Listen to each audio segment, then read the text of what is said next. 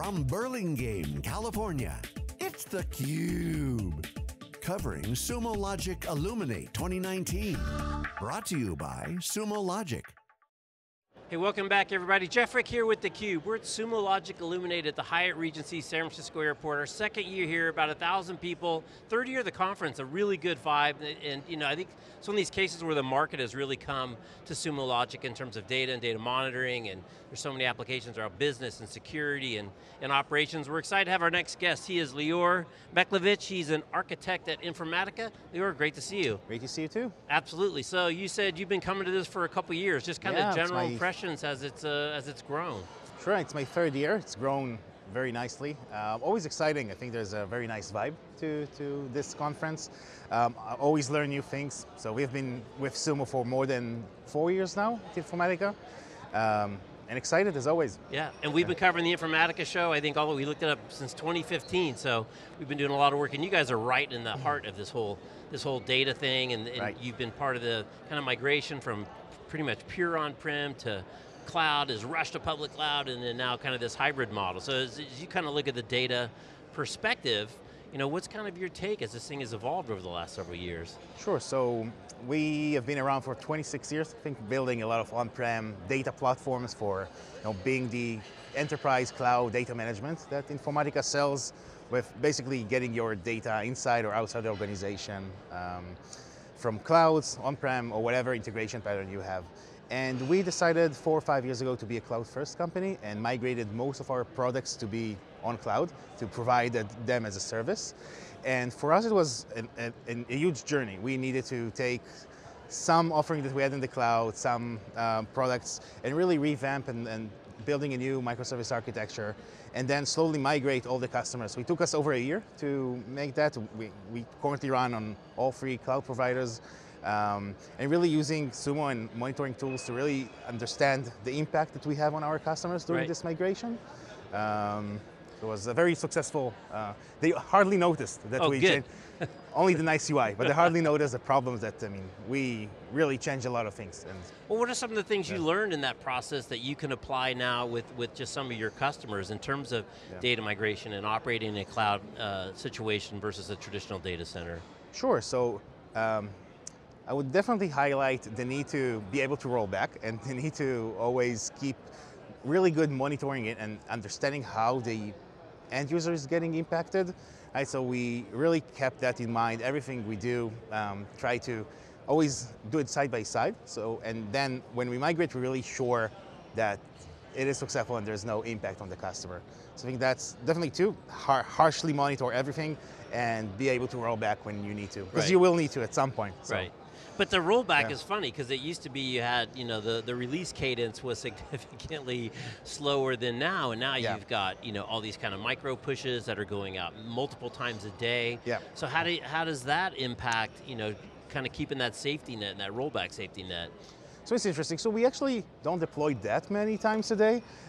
We keep where we can really impact the customer. So we deploy the things that are not customer urgent, impacting production more, but still the really heavy production stuff that really impact the customer, we try to minimize that and make it a very customer aware. Okay, right. So basically they choose their own windows of maintenance and all that, but our customers, again, hospitals, all kind of very important them. We are in charge of the data pipeline in those places, so we don't want to just push whatever we can.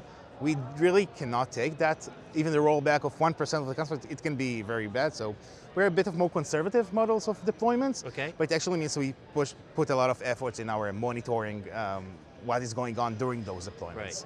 All right, so one of the big trends that happened, containers have been around for a while, but we really saw kind of the rise of containers in terms of the popular consciousness with Docker a couple, 3, 4 years ago, and then a couple of years ago, right, the Kubernetes coming in for the orchestration. From your point of view, how have those things impacted your world and how you do your job and take care of your customers? Sure, so for us, Kubernetes is really a great opportunity to standardize the way that we deploy across different products. So we have our platform, but we have also different products, different people across the globe. We're a very multi-globe organization.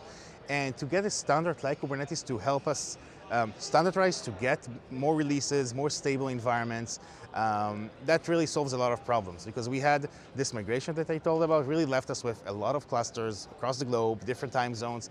Was really hard to standardize on the pipelines and to deploy, to really minimize the problems that we give to the end user at the end. Right. So we really took that opportunity to use Kubernetes, to use containers, to minimize the difference it has from the developer machine all the way to production, to automate the most as we can. So Kubernetes really is excelling in this. Yeah, so that's where we really took those containers apart. So today we are in migrating, so not all of that, but we truly see the benefits of standardization, of immutable infrastructure as the key components for us.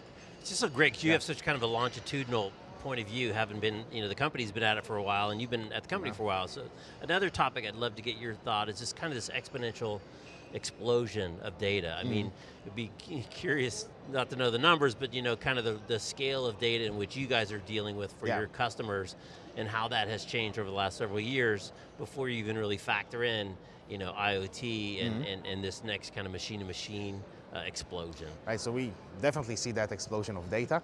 And it's not just the explosion, it's also the different types and where data has been on-prem, now moving to cloud, where people want to run all those workloads, has of course a lot of impact for us as well. Need to support all the cloud providers when we used to do a lot of Hadoop on-prem, right? It's all changed now to all the cloud providers. The data is there, so the data move, data locality is a big thing. Now we need to run all of those things on the cloud. So I don't remember the exact numbers. I guess we're doing some kind of a 2.5 billion transactions a month, like number of records that we serve. We usually just see more workloads, more people, more use cases for onboarding more data from cloud applications, right? So it's just more, the data became more dispersed, not just more data, but the sources has become, like everybody needs to integrate Salesforce or Workday with their on-prem. That gives unique opportunities for this kind of data. Well, and it's funny you talk about the workloads because it always used to be, do you bring the workload to the data or the data to the workload? And a knock on the cloud is that you got to get all that data into the cloud and pay for the transport of the data. And there's data gravity. That said, once you have it in a central location like that, the opportunity to put applications against that data is much, much higher than if you're bringing the data to the application. You seeing that? How are customers taking advantage of that opportunity? So for sure we saw, the data does move to the cloud, right? The thing that when we started Informatica Cloud 10 years ago, our entire model was hybrid, so you can still run on-prem because the data was on-prem. And since then, our hybrid model, that you can still run both on-prem and on cloud, you can see the change, right? You can see more of our agents. We have an agent-based architecture to really being deployed much more on EC2s, on EKS, on whatever, to run those workloads in the cloud. Right, but I would imagine that the number of workloads applied to each data set now have increased significantly because now it's in that central repository. Yes, definitely you can see those data lakes being built and mostly in the cloud. That does give unique opportunity. Right. So just get your perspective after a couple days here. I know you haven't been here for a couple days. We're just getting started the show. What does Sumo Logic bring to you and your team? What does it enable you to do that you couldn't otherwise do? Why are you happy to be a customer of Sumo? Sure, so far and foremost, it's the democratization of data. I really like to say that internally. To be able, in an organization that's spread across the globe, really sharing insights based on data, it's very important, right? And when you have many R&D centers that can just send this Sumo query, send the data and show people what they mean, saves so much time. Right? So we use it across. We use the customer success, product management to understand feature being used, SREs, developers, all of those really can communicate based on data. Right? And we can, in this microservice world, you cannot do it without that. You cannot do it without linking, because the different products that we onboard on the platform will not be able to communicate effectively without that. Right. But that's very important. And giving that landing pages, dashboard, templates for onboarded services to have this kind of a standard of how to monitor, how to operate, that's very important for us. That's great. Go ahead, I'm sorry I interrupted you. Sorry, and the key place that we brought Sumo in is basically for incident management. So how to understand when something doesn't work, just to try to understand the blast radius, which products are impacted. Again, we have a variety of products, so just in minutes, we minimized, I think, 4 hours to minutes trying to understand what exactly is going on, who's impacted, to update the customer, the trust site, and all that. Right. Yeah, that's the...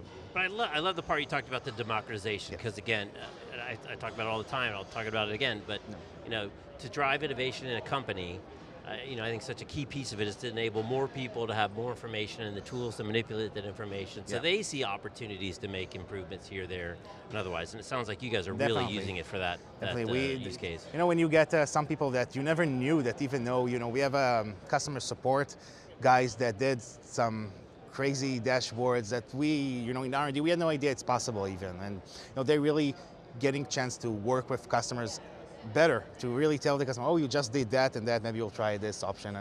And we found that even communicating and really minimize the time it takes for them to understand what's going on. That has been really impactful. With no call to IT to help. help. It was never the intent, right? So we wanted to allow devs and ops to operate, and all of a sudden you're getting customer support without even telling them. So that's been... Well, Lior, thanks for sharing your story, and really appreciate you taking the time. Thank you. All right, he's Lior, I'm Jeff. You're watching theCUBE. We are at Sumo Logic Illuminate 2019. Thanks for watching, we'll see you next time.